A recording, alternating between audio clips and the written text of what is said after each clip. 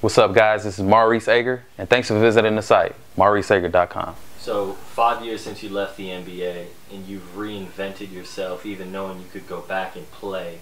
So how did you do that? For me personally, I think it was just a decision. You know, I feel like I came a point in my life where I was just ready to move on. I was ready to do more with my life. I felt like I had more to offer the world. And for me personally, music was one of those things that I always kept close to me. And so for me to have this opportunity to get released from the Minnesota Timberwolves a year before the NBA lockout, I took it as an opportunity to not only pursue my passion in music, but also to do something other than just basketball in my life. I felt like it was important for me to spread my wings, but it was most certainly a crossroad moment for me. I had a decision to make. I had a choice to either go over and play in China. I had an opportunity to go back to the NBA, but I just followed my heart. And that was the most important thing for me, just to follow my heart. And when I made that decision, everything else seemed to basically steamroll after that. You know, I made a lot of decisions and mistakes, but ultimately it brought me to a place where I felt comfortable with my decision to leave the NBA to reinvent myself. So how I reinvented myself? Years and years of just blood, sweat, and tears, study, prayer, meditation, trials and error, and I'm still learning. You know, it's still the beginning for me, but ultimately it's very important that if you're going to do anything in life, I think it's key that we all take the time to reinvent ourselves. I feel like every 3 or 4 years we should take the time and reevaluate ourselves and see like, where can I improve? How can I become a better me? So for me, I just wanted to challenge myself. It's one thing to play basketball your whole life, but it's another to actually create your own business, own your own business, and be an entrepreneur, and still have the ability to take the sports and the music and still package it and bring it into something that's not only lucrative for myself, but beneficial to the world. So for me, it was very, very, very minute for me to use my talents to give back. So at this point in my life, I've taken sports, music, and just creativity in general, just to be able to use that as a tool to give back to not only the youth, but young adults as well. So that's pretty much how I reinvented myself, and you know, we're still working. So it's a wonderful journey. So part of that journey, you talk about transforming yourself, and the transformation that took place over the past few years. How would you define transformation? Transformation for me is the most important thing. In order to make any significant change in your life, you have to look at your life and look at some of the things that's no longer serving you. So for me, I had to improve my health. I had to improve my spiritual awareness. I had to improve my studies. I had to really discipline myself, because not only am I an entrepreneur, I didn't have the opportunity or the cushion to lean on those $40,000 of checks a month from the NBA. So me personally, I had to get on the ball. So I had to start waking up at 3 or 4 in the morning to study, meditate. I had to look at some of the things that I could sacrifice in my life. For me personally, years ago, I used to be a binge drinker.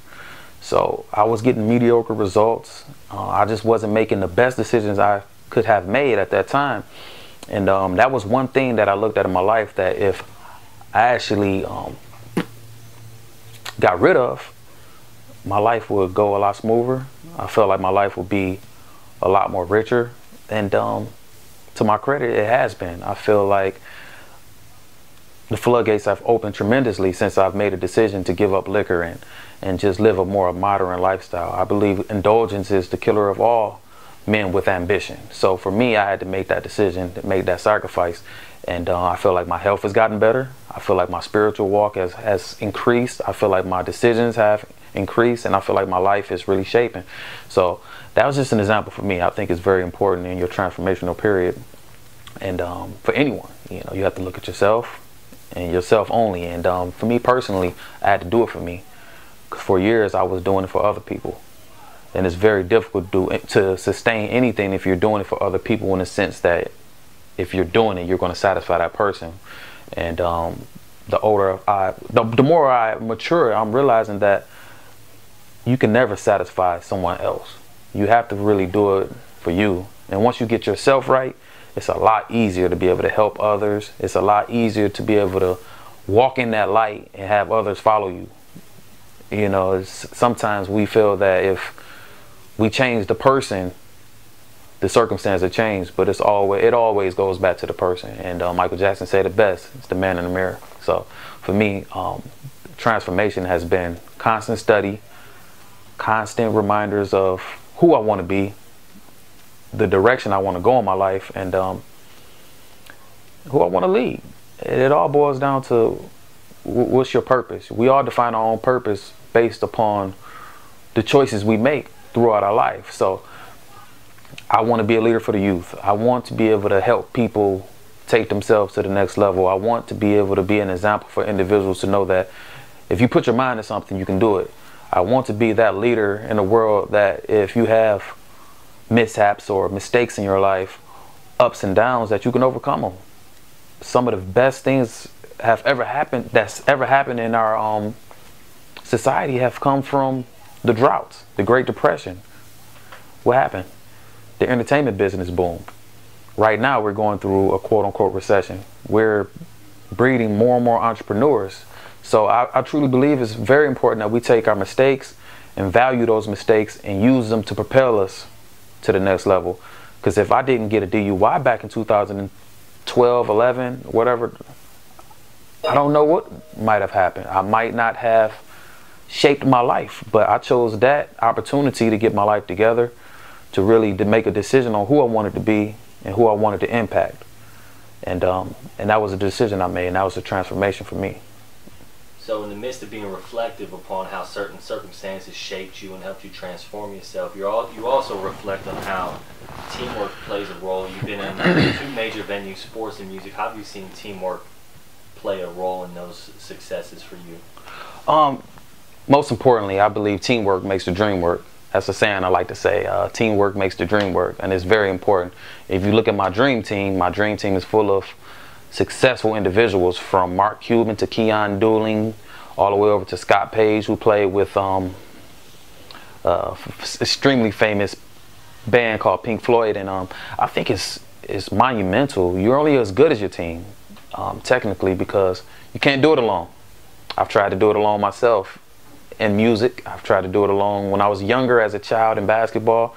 I used to work on my game a lot, and I used to work on my game a lot by myself. So the time I had the opportunity to play organized basketball when I was 12 years old, I had a hard time playing with the other team. It was difficult for me. I was a ball hog. I didn't know when to pass the ball. I didn't know when to shoot. It was just really awkward for me. So I had to learn how to play within a team structure before I became a good player. And it's just very important. I had to learn to trust. I had to learn to be vulnerable. I had to learn to understand that it's not all about me. So when you think about different organizations that have success, such as the Airbnbs, I had the opportunity to speak at the Airbnb, and I witnessed how important culture is. I had a great opportunity to see and feel the culture of Airbnb, and I see now why they're a extremely successful company. And then you have teams like the San Antonio Spurs. These guys are a unit. They spend time with each other off the court. They spend time with each other during the off season. They play laser tag with each other. They do a lot of things as a team. So it's so important. Team building is one of the most important things when trying to do something special. I think about Motown. When Motown first created, it was a team. You had the Smokey Robinsons, you had the Marvin Gaye's, you had Berry Gordy, you had Diana Ross. But these guys, they treated each other as a family. And to this day, we respect their music because of the camaraderie, the team. And every hit record, it's always 10, 12 people involved. Even from Michael Jackson, you know, you have the bass player. You may have the one guy who's mixing a record. You may have the one guy who's just running to the store to get the coffee for the guys at the studio. You may have the one person in the studio who's just like, man, I'm not really feeling that. He's the honest guy, but he's a part of the team. So in basketball, Michael Jordan couldn't do it alone. Kobe couldn't do it alone. Stephen Curry couldn't do it alone. It takes the shooters. It takes the glue guy. It takes the good defenders. It takes the tough guy. It takes that one individual who's not afraid to be the leader of the team. So it's very important. So for me, being able to witness greatness and not only sports but in the business world, it's all about the culture. It's creating that culture. It starts from the top and it trickles down to the bottom. You're good as your team. Teamwork makes the dream work. So say I'm not in sports or music. how does that cross over to today's workforce, today's industry? Just like I said, I think it's very important that whoever your leader is, they have to not only hone in on what they want the company to look like or the team, they have to understand that the company or the team is only going to be as good as the leader. The leader of whatever team it is or company, they have to understand that you can't expect your employees or your players to do something that you're not willing to do. I remember going to practice every single day and seeing Mark Cuban on a Stairmaster before we got there. And this was before they won a championship. And it was just amazing to see. If we had practice for 2 or 3 hours, Mark Cuban was there. Whenever we came upstairs from that practice facility, Mark Cuban was still on that Stairmaster, sweating, looking at the news, but he was there, and he was showing us as a leader that if I'm going to be on this road with you guys, I'm going to be here. He rode on the planes with us. So I had an opportunity to sit with Mark Cuban every single day on the plane and watch this man write emails throughout the whole night, just so he can spend time with us as we hit the road games, or say if we going to Chicago, all the way from Dallas. I'm asleep. Mark Cuban is on the phone. He was on the sidekick, just writing emails. And one time I woke up, I'm like, hey man, how are you on the computer right now? How are you even sending emails right now? And he would tell me, he's like, no, I just save them all in my draft. So by the time we land, I can spend more time with you guys. We can go do dinner. We can hang out. I get an opportunity to really build with you guys. And for us, we wanted to play harder. We wanted to be able to make Mark Cuban proud. We wanted to be a manifestation of what Mark Cuban decided for us to be as far as the culture. So it's very important that we build that culture.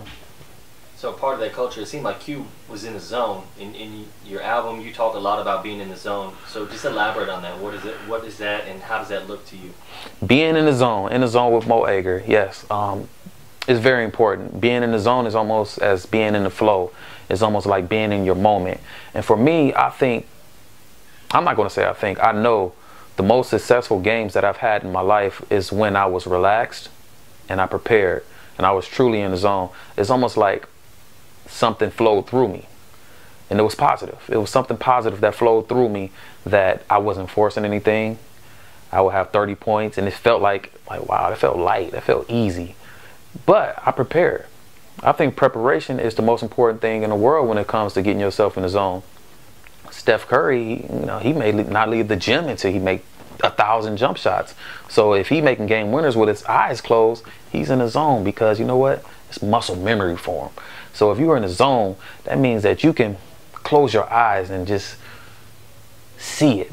It was times when I was a child, I would see myself making the game winners. It happened then. When I was in my basement playing on the Fisher-Price rim, I would see myself making the game winners in the Final Four. I would see myself making game winners in college and hitting big shots to take it to overtime. And I would see myself getting drafted. So I got myself in the zone early. So it technically starts from within. So if it starts from within, obviously it has to manifest from without. But you have to get yourself in the zone. So 2 or 3 ways that I get myself in the zone is, for one, I study. I study whatever it is I need to know about whatever subject it is. It can be basketball, it can be speaking, it can be music, whatever it is. I get myself in the zone. I get the knowledge, I get the know-how, I understand that. And then I meditate on it. I spend 20 minutes to an hour to sometimes 2 or 3 hours out a day just in quiet time to get myself right. To quiet my thoughts, talk to God, pray with God, ask for the things that I want in my life to happen. And I see it happen. I have creative visualization. I creatively visualize these things in my mind, and it happens in real life, and it never fails just because I align myself with it. And that's what it means to be in the zone. So I think being in the zone is just a cool way of saying of just being locked in and motivated and inspired all in the same time. So if I wrap all this top to bottom, you look at the road you traveled. Some could say, oh, why leave the NBA in your prime? You're not hurt, you're not injured, you could still play. So what do you say to the people who take a road less traveled and find success along the way? I think you have people in the world that follow the crowd, and you have individuals who are born to be trailblazers. And I believe I was born to be a trailblazer. I think I have enough endurance, enough strength, enough heart, enough faith, enough knowing, and enough power that comes from God that I can do it. I believe I can be the first NBA basketball player to win a Grammy. I believe it and I know it. And it's a faith there, but it's a faith that turns into a knowing because I already visualized it in my mind. I believe that I can be one of the first professional NBA basketball players that can be a successful speaker, that can be a successful entrepreneur. And there's been plenty before me, and kudos. But musically, I feel like I have so many things to accomplish through music and with music. Not only to give back, to teach other kids that through the arts, you can do anything that you possibly can imagine, but more importantly, that there's not one thing that you can do. I believe we can do many things. I believe limitations should be abolished. So for me, personally, leaving the NBA at the age of 26 to pursue something else was just another opportunity for me to show the world that. And it is difficult at times. Yes, it's very difficult. There's times where it's scary. There's times when I truly am afraid at times, but ultimately I ask God and He brings me through it. But moreover, it's so important that we realize that there's no limitations on who we can be, what we can be, how we can achieve it, because we have been placed in boxes throughout society to tell us that, oh, you have to go this way in order to be successful. You have to do this in order to be successful. I beg to differ. I believe there's millions of ways of doing it. And I think the best way of doing it is the road less traveled. So how do you take the road less traveled? You have to get rid of the limiting beliefs. You have to develop a sense of knowing. I truly believe when you believe in yourself so strong to a point where you know you're in a knowing, you know that you're going to accomplish something. You don't necessarily know the how, but you know that I'm going to get there, whether I fail a million times, but you just know it. You'll be successful. And just like my good friend Eric Thomas says, he said, once you're at a point where you want to be successful so bad to the point where it's like breath, it's like breathing, and that's very important for you. Once you're willing to lose to gain, that's when you know you'll be successful. I came to a point in my life where I was not afraid to lose. I was not afraid to go through turmoil. I was not afraid to go and walk through the valley again in order to accomplish my dreams, because once I made that decision, for me, it wasn't no going back. It just was no going back. My plan A was my plan A. So there's a small percentage of individuals who can not only make it to the NBA but still be Grammy nominated. So yeah, I'm extremely excited for those who are taking this journey with me, because it's an amazing journey. And I think right now I'm learning to live in the moment, because sometimes we can see ourselves be something already, but sometimes we just have to take a step back and just enjoy the journey. Enjoy the journey. It's the power of now, man. Shout out to Eckhart Tolle. But yeah, I'm truly excited.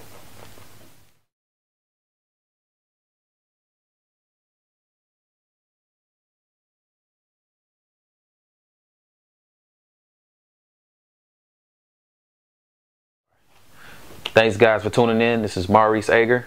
Make sure you guys check out the website, check out my beautiful dream team members, and stay tuned. We have a lot to go.